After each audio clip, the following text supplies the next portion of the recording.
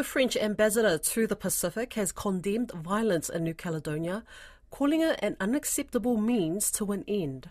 Roger-lacan says you cannot justify deadly protests just because one group fails to use their political power to convince the Assembly and the Senate against their controversial constitutional reform. Ms. Roger-lacan spoke to Lydia Lewis from Paris after representing France at a United Nations decolonization seminar. She calls for peace.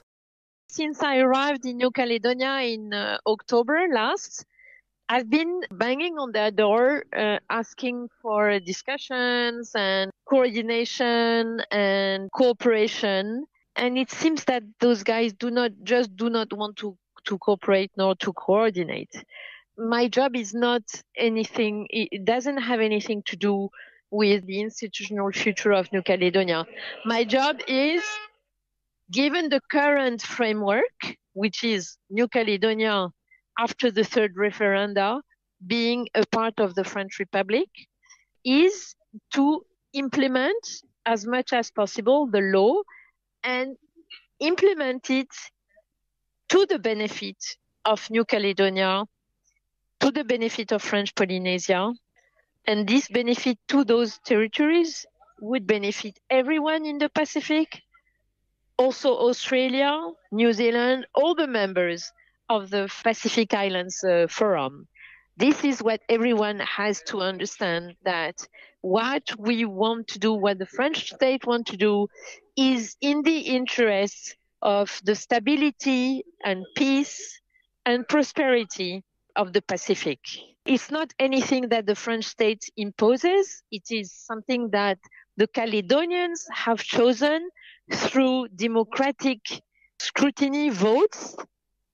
And if the democracy in New Caledonia has decided that this is the way it has to be, we cannot impose on 60% of the population in New Caledonia something that the others do not want. And on that basis, we are ready for dialogue. We are ready to find a solution, but it should not be imposed through violence, because this violence has been really amazingly unacceptable.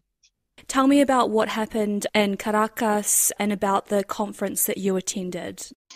It was, so you know that the United Nations have established a committee on decolonization by two resolutions, Resolution 1514 and Resolution 1541 of 1960, that provide a framework for the UN to deal with decolonization issues. The principle is that there should remain no colony in the world starting from those resolutions. This same principle is enshrined in the French Constitution. The right to self-determination is a constitutional principle in the French Constitution as much as it is in the UN Charter. So every year, the United Nations have some type of cycle which starts by a seminar of preparation of the Committee on Decolonization. The seminar is held either in the Pacific or in the Caribbean. This time it was in the Caribbean. Then the committee itself is held in New York in June. So I was representing this year France at the seminar for the preparation of the C24 meeting, and this seminar was taking place in Caracas. And what did you submit on behalf of France?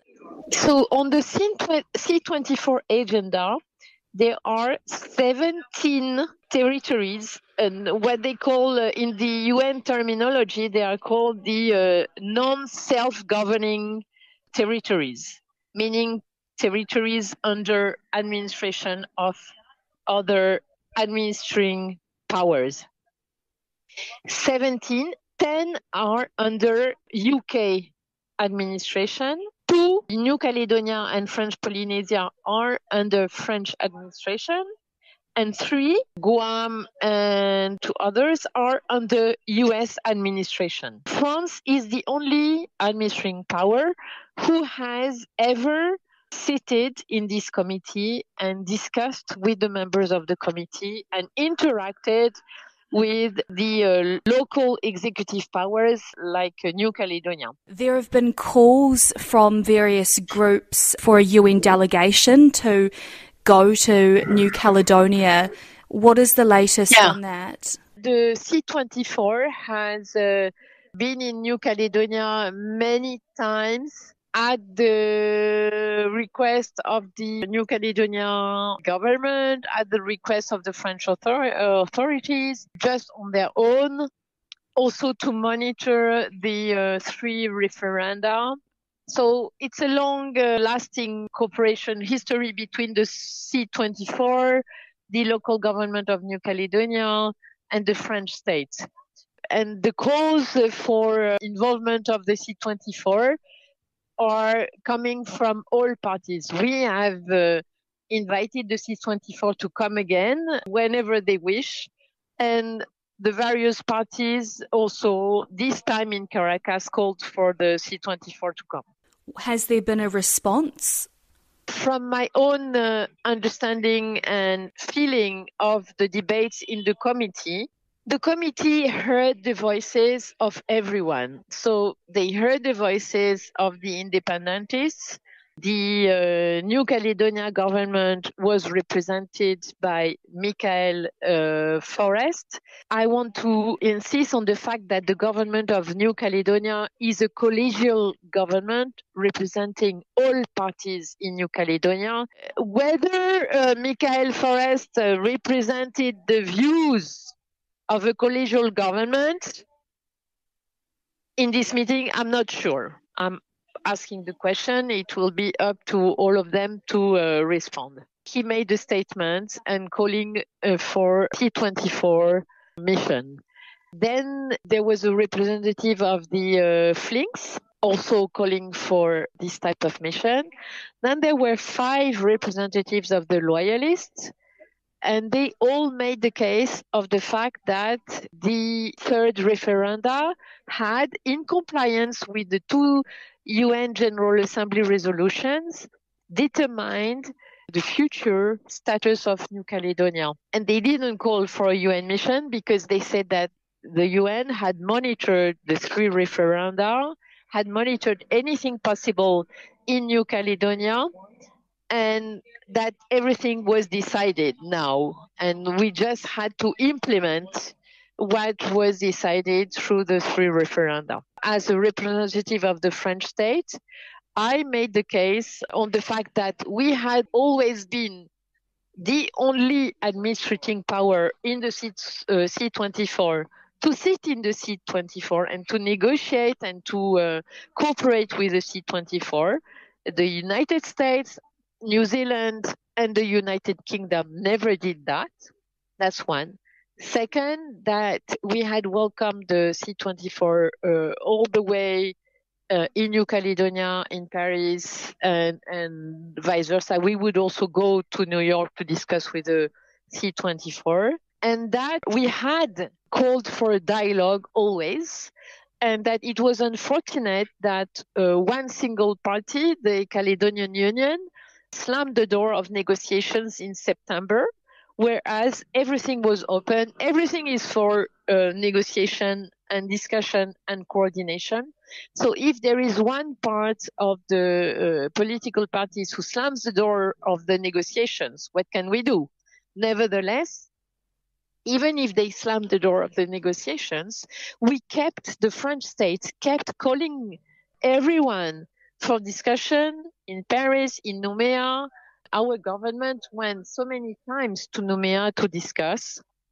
And even now, we are ready to discuss. So that's the plea that I made on behalf of the French government, a plea for dialogue. Also, most welcome to UN whenever they want to visit. And that's what was reported in the conclusions, in proceedings of the seminar. The fact that dialogue was still on the table, provided that everyone was ready for dialogue. As far as the French state is concerned, our door is open. We are welcoming everyone for dialogue in Paris or in Nouméa. It's up to everyone to join for the dialogue. And if I may add a personal note, everyone is saying that this unrest has been called for because they were not listened to by the French state. Well, what I want to say is that the Nouméa agreement has enabled everyone in New Caledonia to have a representation in the French National Assembly and in the Senate.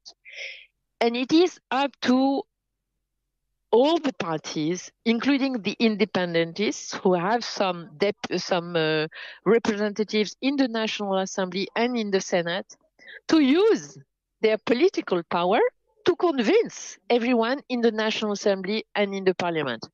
If they don't manage, it is an amazingly